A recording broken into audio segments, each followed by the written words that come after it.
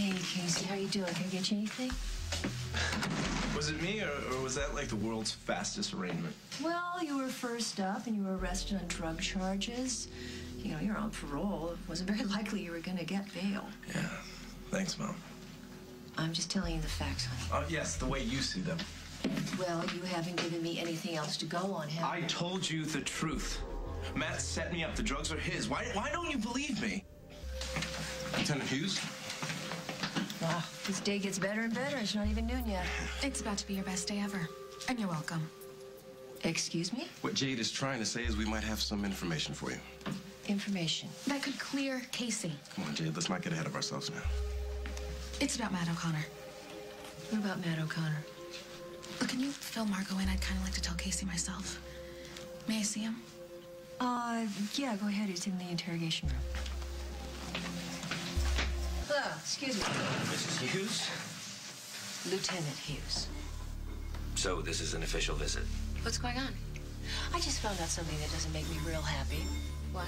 I think Matt knows. No, I don't. No? Remember when you went to prison for helping Nevins terrorize my family? And you gave me your word that you were going to turn your life around? I know, and I meant it. I still do. Yeah. Do you really think drugs was the way to do that? What is she talking about? Oh, yeah. Matt's had quite the social life behind bars. If you're expecting me to deny this, then No? Why? Afraid you'll incriminate yourself? all that I care about is that you know that I'm not using now. You could even test me if you want. Oh, I just want to take you up on that. And I'm not a dealer, Lieutenant. I never have been, and I never will be. Good. For your sake, I hope that's true. Now, it might be my son that's facing charges, but this case is far from open and shut. Got my eye on you. Did you arrest Matt? Did he give you the story? Did he admit that he set me up? Just slow down. That's not how it works. You didn't arrest him? No. Well, he was using drugs in jail, which probably means he was dealing them. We have to go over this. There's nothing we can prove yet. That didn't stop you from arresting me.